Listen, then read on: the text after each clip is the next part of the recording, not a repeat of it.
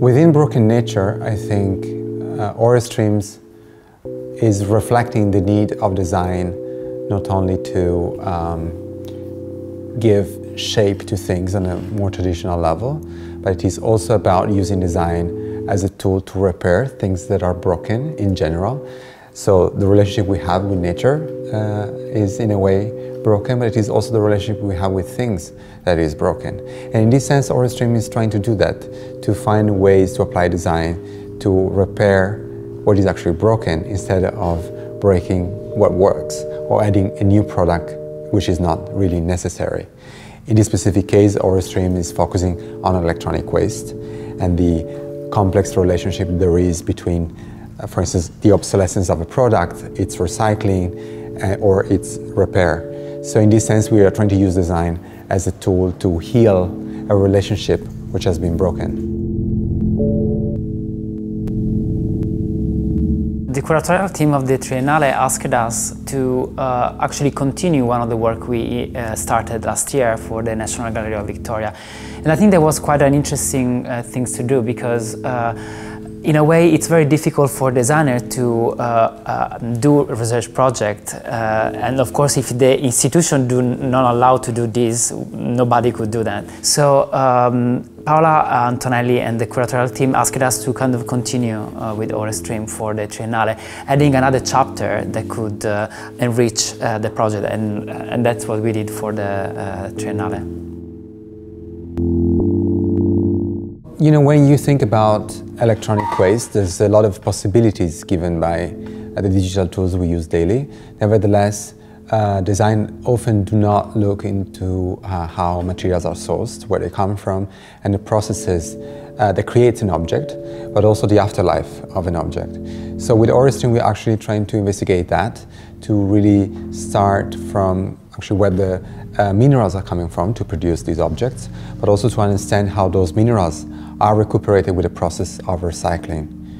And when you think about recycling, of course, everybody thinks it's an amazing opportunity to recuperate materials. Nevertheless, some of these processes are also very often uncharted.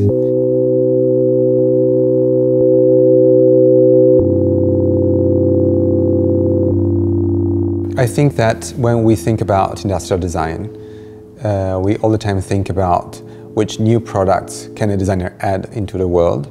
But I think over time we learn to know that there are consequences of design and production, consequences to the environment, consequences for communities and so on.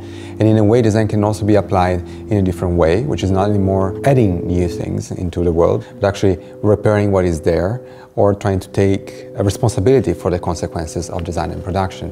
And in a way, with Ore Stream, we are trying to think about these kind of issues and which kind of role can design have in this moment, in a way, in industrial design, but not necessarily designing new products, but more strategies for the life cycle of a product.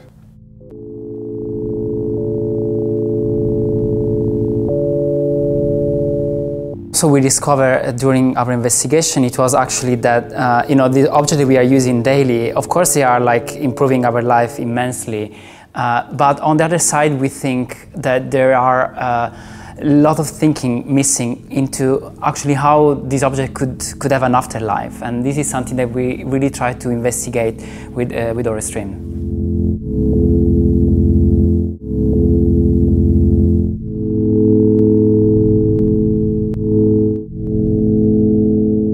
You know, as designer, we have always been interested in the relationship between design and materials and how materials have an impact in production. But I think with Ore Streams, we really wanted to take a step further, which was really looking more on a pragmatic level at the complex relationship between the sourcing of material, the transformation into commodities, and then into products, and to question this complex role that design has in making materials, in a way, products and desirable objects for consumption. So we really wanted to look at that from a critical perspective.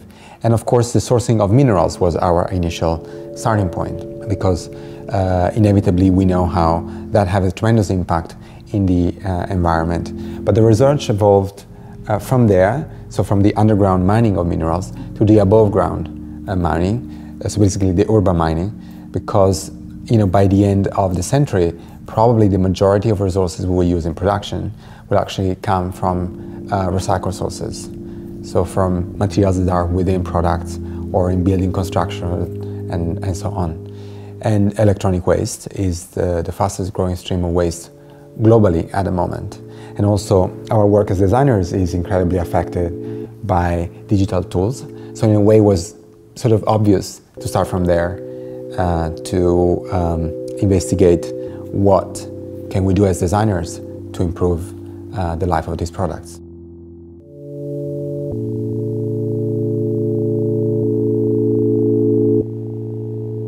The work is basically divided in two. One part is a collection of objects, and the other one is more like a video installation where the research process is displayed.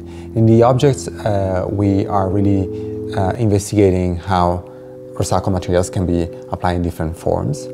And some of the details in the pieces, for instance, has been plated in gold, where the gold was recycled from circuit boards. We decided to pay particular attention to that because actually the driving force behind a lot of the recycling of electronics is still the precious metals containing circuit boards.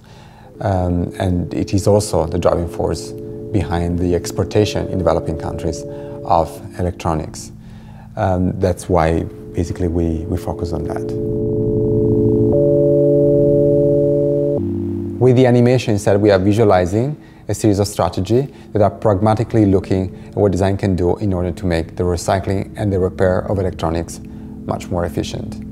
And we also added what we call visual essay, which is much more holistic in its approach, and it's looking at ore streams, both from the underground till the above ground, and really understanding how the transformation of resources has become a more and more complex element in the design discipline, design development. We are looking at that, of course, from a critical perspective.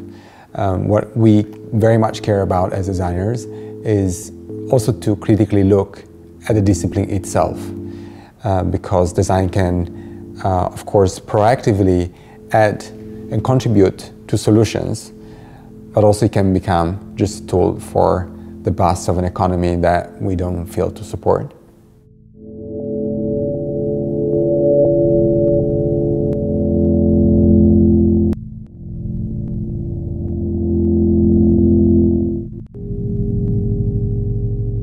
To enable the discussion with the recyclers, we produced a series of videos. They are like the taxonomy and the disassembling. That actually was a really valuable tool in order to talk with them and discuss specific fault or details within object.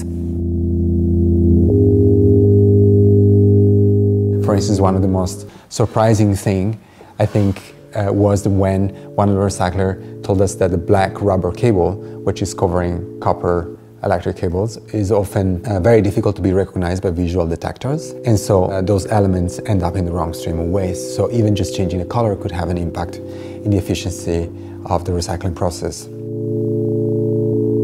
I think generally, of course, designers are in the public perception always called to give form to things. But of course, things in this moment in the world are not shaped only on a formal level. They are also formed in terms of strategies that are applied in the distribution of things or how they work. So in a way, with this project, we are sort of shifting our attention not only to the formal qualities of things, but actually to how design can be applied to differently think an entire process, which is the recycling one or the repair one in the case of electronics. I think what is interesting about that is that there is, in any case, a similar attitude. when you have to shape a form, inevitably you should also think at the context at large where that form is going to perform. And in this similar case, we are trying to understand how our interventions could have a role in a larger system. Well, in general, I think when we do a project, we try to understand really into the really deeply the meaning of production. We did it like with Botanica, where we actually investigated the period before the invention of plastic and coming from petrol. And I think we did all the same with ore streams. So the first things we did when we started the investigation is actually to understand where the metal comes from.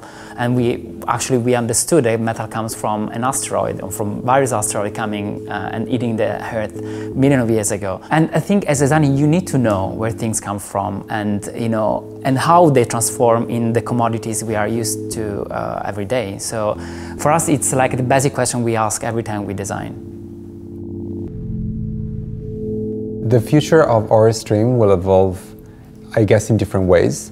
For the Triennale, we also built an online platform where all the research we conducted will be published online, because we hope that some of the research we did could also be appropriated by others. But this is also very important to use the design discipline as more of an open platform for other people which are interested in the topics we are dealing with.